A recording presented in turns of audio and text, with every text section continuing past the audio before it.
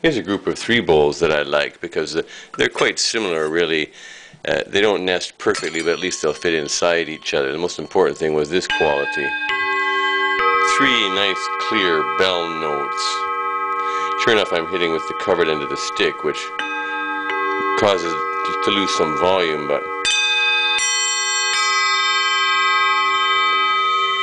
each of the 3 bowls are well made, no obvious flaws. And each of them will also get at least some sound out of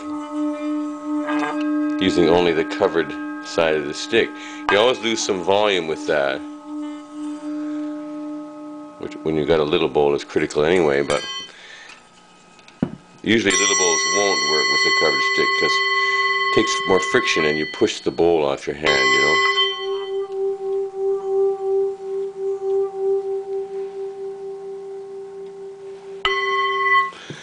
Little guy.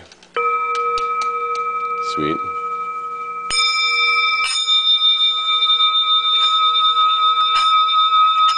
So that's got the high shrillness, which we'll get rid of by cover the stick.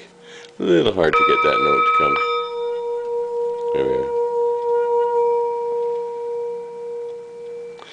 But the most important reason I grouped them together was because of this